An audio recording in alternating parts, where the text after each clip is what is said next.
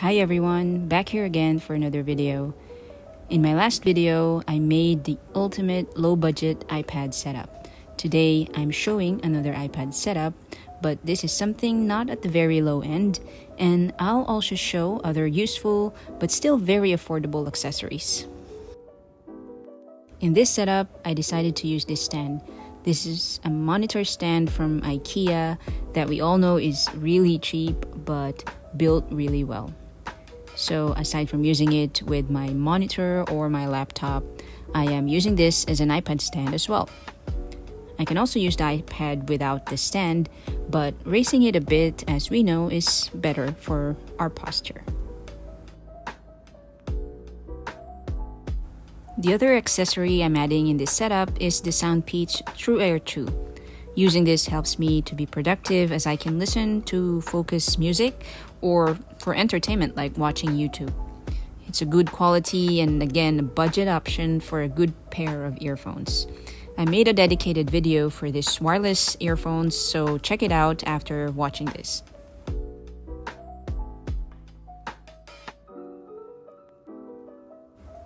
Now let's have a look at the first keyboard and mouse combo to complete this iPad setup.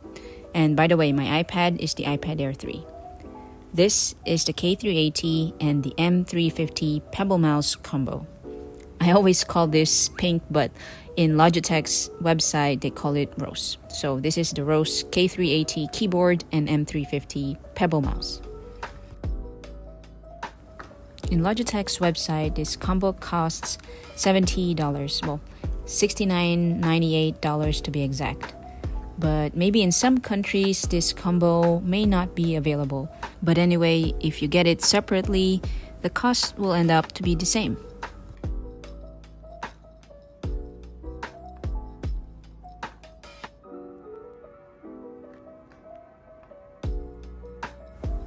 You can also find cheaper options like in online shops in Asia like Lazada or Shopee. There are some on sale, but again, just make sure you buy from a reliable seller. Those that I found in Lazada can go as low as $54 once, well, depending on the conversion rate.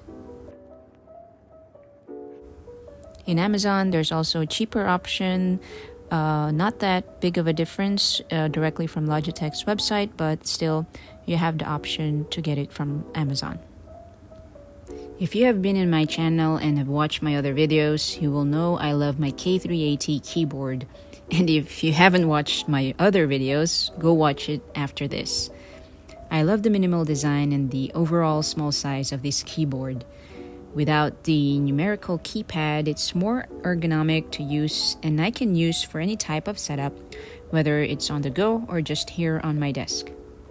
This small size keyboard then comes with smaller keys and a unique one, I must say, as we don't see round keys a lot on keyboards. I love the quiet typing feel on the K380 keyboard, so here are some typing sounds and at the same time a typing test. And let's see how fast I can type on the K380.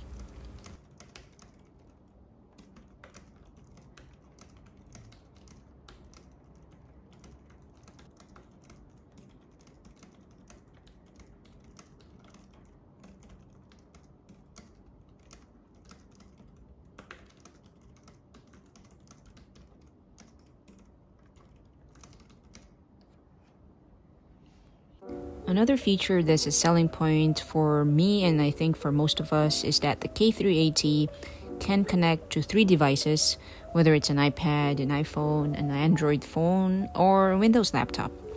And switching is so easy.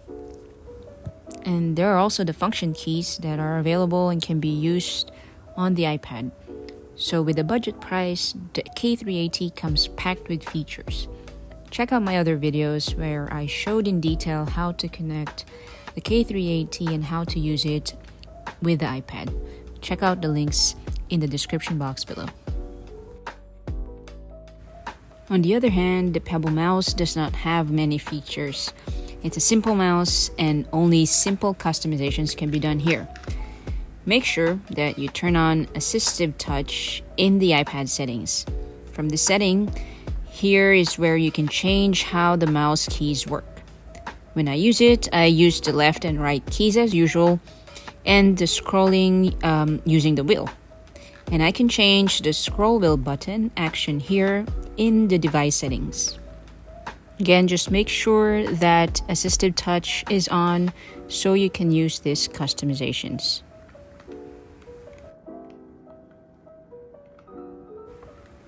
This mouse is the definition of a minimalist mouse. Even the clicks are minimalist because you can hardly hear any sound, as this is a silent mouse.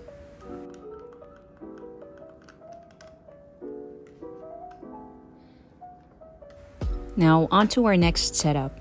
Another budget-friendly keyboard and mouse that can be paired with the iPad is the Logitech K480 keyboard and the M585 mouse.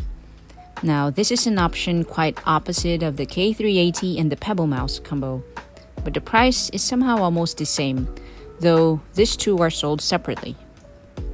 The K480 costs $49.99 in Logitech's website, but again, you can find in other online shops for something cheaper. Like in Amazon, you could get it for around $33, but that is for the black one. The white one would cost around $45 in Amazon. Still a bit cheaper compared to Logitech's website.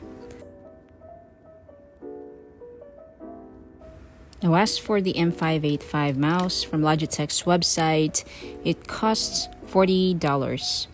But again, you can find cheaper options in Amazon for around $33.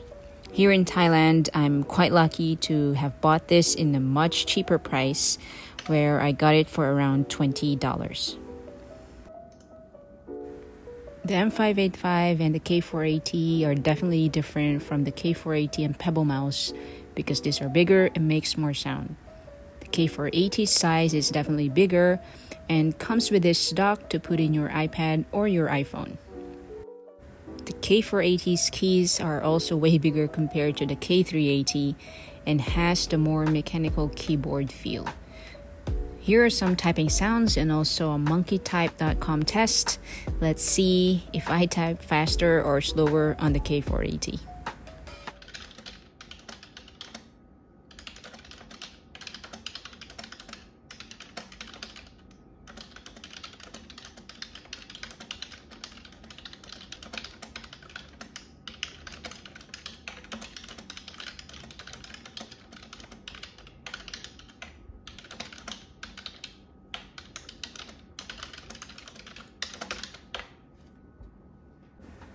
The M585 mouse is definitely bigger than the pebble mouse, and this has a more ergonomic form where I can rest my palm on.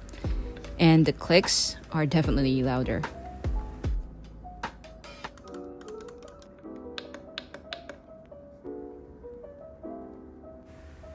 So here we have it, another 2 options to make the iPad a productive setup.